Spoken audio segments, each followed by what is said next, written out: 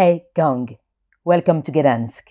Gdansk is a lovely city, and in this video I'll show you why it should be on your bucket list. To me, it is the hidden gem of the Baltic Sea. Gdansk is the main seaport of Poland, and it's probably lovely to visit all year long. I came in November, but if you come in the summer, you could go to the beach. I was there the weekend of the 11th of November to be precise, so it's actually Independence Day for Poland. You'll see a bit of the parade later on in this video.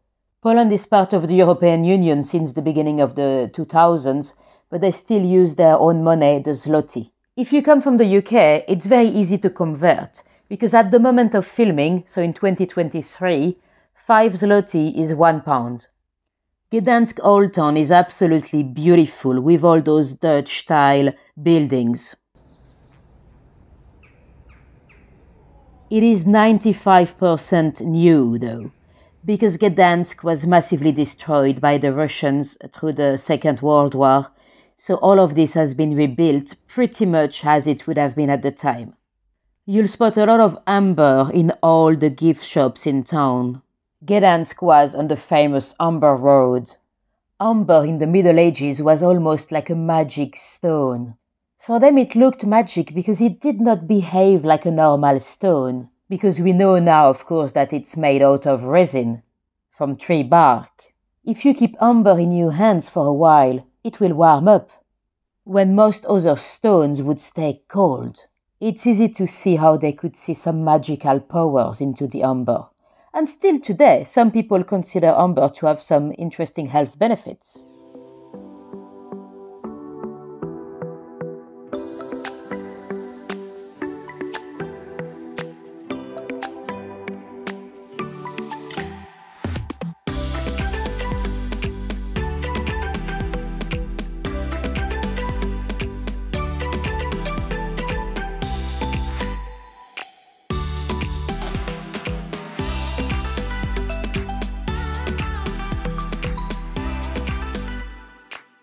This is the long market square, where you can find the Arthur's Court. It's the white building there, inspired by the legend of King Arthur. And this is the town hall, the red brick building.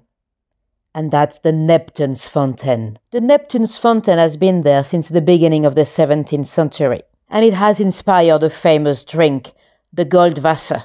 It is a strong vodka-based liquor with those iconic little golden flakes inside.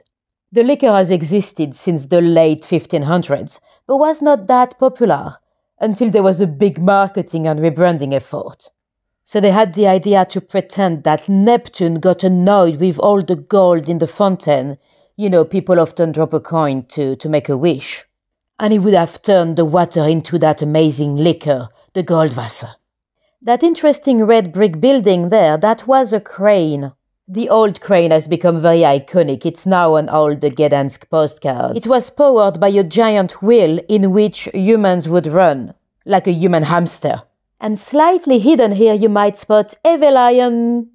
All around Gdansk you might come across this little lion cub.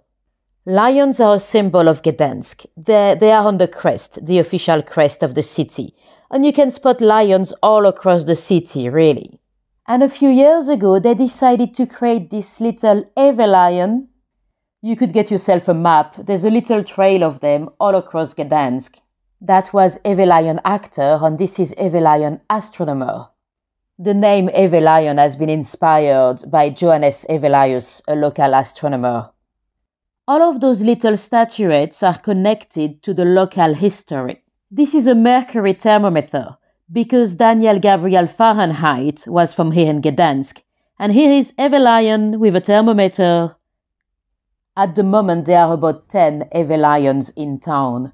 I've been looking for all of them, apart from one that was stolen. It was Eve Lion brewer. He had a beer because there were a lot of breweries here in Gdansk. And another one that I could not access because sadly it was inside a museum.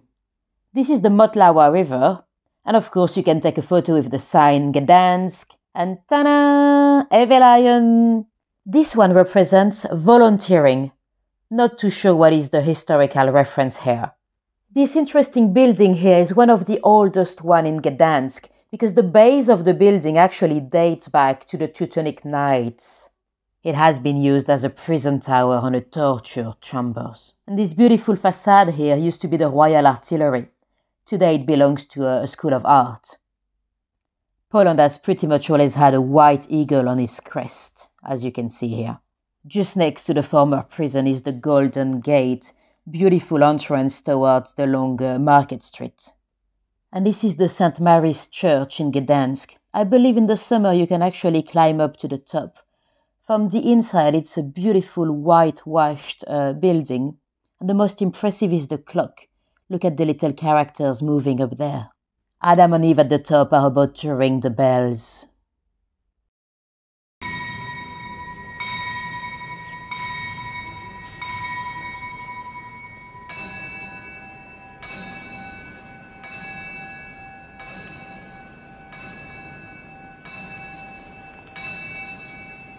There have been a very recent burial inside the church, which is quite rare in those medieval churches to be buried inside. It's the former mayor, Pavel Adamovich. He was sadly murdered through a charity event. A young man, former convict with mental health issues, jumped on stage and stabbed him in the chest. The city might look fairly quiet on my video, by the way, because I did a lot of the filming early morning, but it was actually a busy weekend. That is a bridge that lifts up to let the boats go through. Some of the road signs, by the way, are quite interesting. The first time I came across this one, the little girl with a balloon, I believed it was street art. I suppose it looks a bit like a Banksy. So be careful if you come and drive in Poland, because apparently there's a lot of little girls with a big balloon. Inside that tower there's a scare attraction, a ghost attraction, if that takes your fancy. We are in the area of the granary, at the time when Gdansk was such a big port. It is around here that they used to store the grain. And this is the green gate. As you can see, it's not green. They think some of the windows used to be green back in the days. Who knows?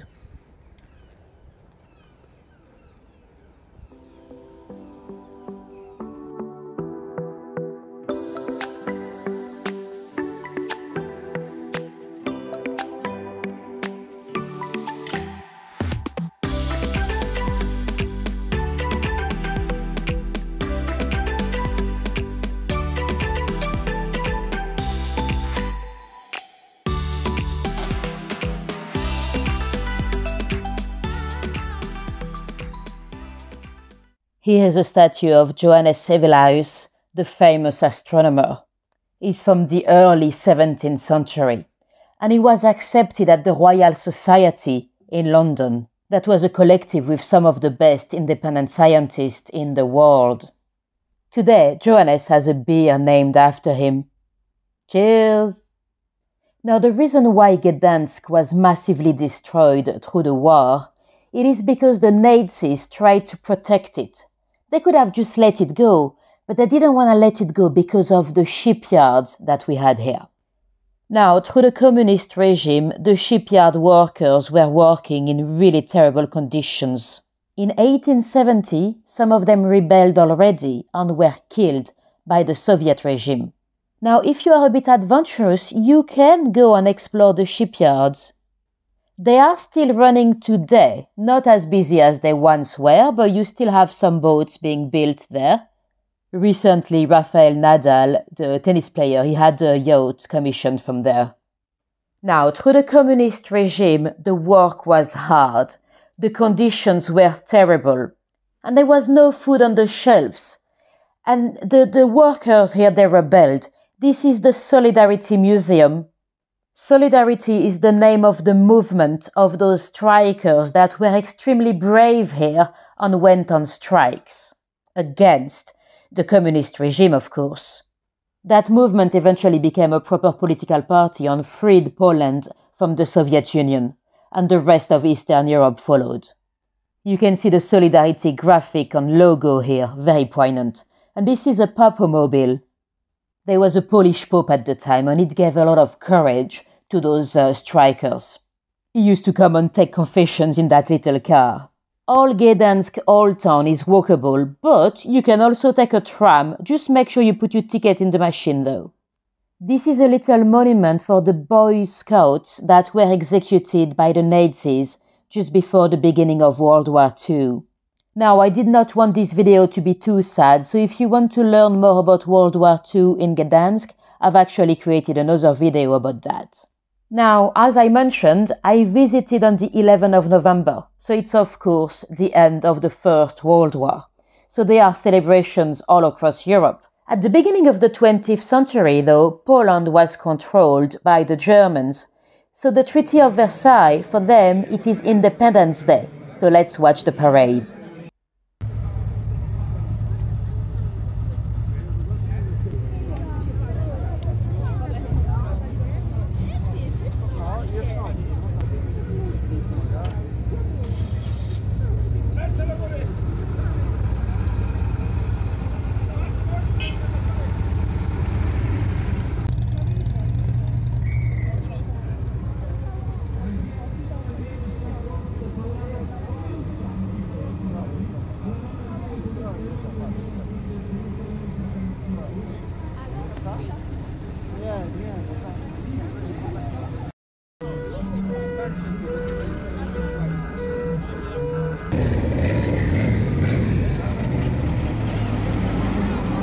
Miasta Gdańska, tam na górze kochani jest pełno takich bardzo silnych osób.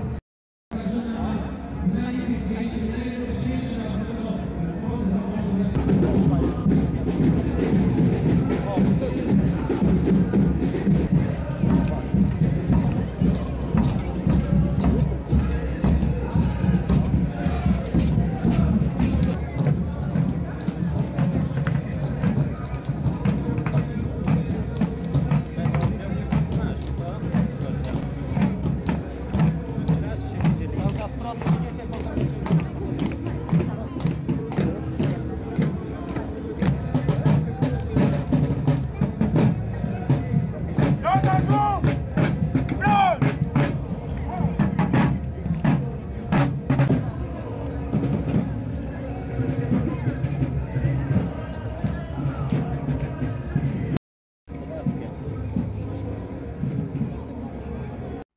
Now let's go and see more Eve lions. I just love this little lion cub. Sometimes they look even more like monkeys, but love them anyway. So this is a former water mill using the power of the river, and down here is Eve lion businessman. He's counting his grain with a cell phone for some reason. Super cute. And this one is Eve lion Meyer. He's the boss of the city. Now, if you want to go for a day trip somewhere around Gdansk, you've got quite a few options. You could jump on a train to go towards the beach, to go towards Sopot or Gdynia. It's known as the Tri-Cities.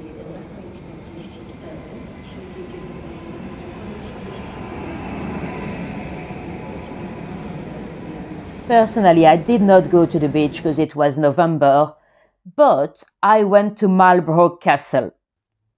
If you come on visit, though, don't be as stupid as I was. Originally, I was not going to go to Malbrook. I wanted to go to a concentration camp. I was going to jump on a bus for about 50 minutes to go to Stunthof concentration camp. It is the bus 870, if anyone was planning to go there. But on a Sunday, those buses, they run only every 4 hours. So I changed my mind and I jumped on a train to go towards Malbrook Castle, the largest brick castle in the world. And you know, being a Sunday in November, I didn't worry too much. Well, guess what? I got there and it was fully booked. So I could not actually go into the castle. I came all the way for nothing. So do book ahead if you get the chance. Now, the castle dates back to the 13th century. It's from the Teutonic Order of Malbrook. The Teutonic Knights, they were a German Catholic order doing crusades in the north. You know, after the crusades in Palestine, they were a bit out of a job, so they decided to go and convert the pagans of the Baltic countries. As you can see, the castle was massively destroyed through the Second World War. Those knights were very powerful and very violent, really, and they became almost like an independent state. And they built some of those amazing fortifications, such as Malbrook. It looked a bit more like colonialism than crusades, really. Now, the town of Malbrook, it's actually quite cute, but on a Sunday in Catholic Europe, everything is closed anyway, so I kind of regretted not going into the castle. This is the beautiful train station here, the brick building. Now, I know through my followers I have quite a few cemetery fans, so I went into a cemetery for you. Some of the graves were interesting. They came with their own seat. It was quite beautiful at this time of the year, you know, with the colors of the autumn.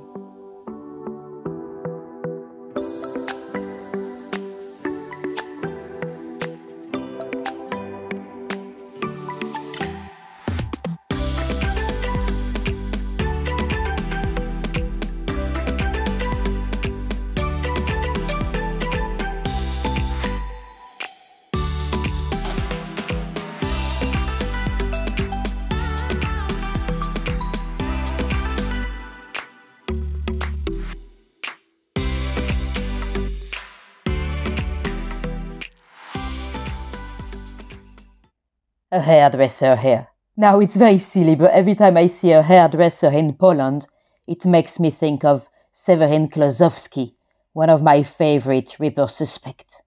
We didn't talk much about food today because I was alone, so I didn't really try any fancy restaurants or anything like that.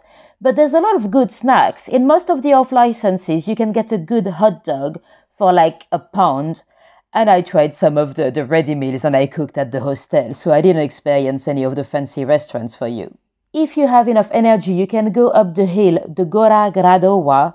From there you can have a lovely view over the city and the shipyards.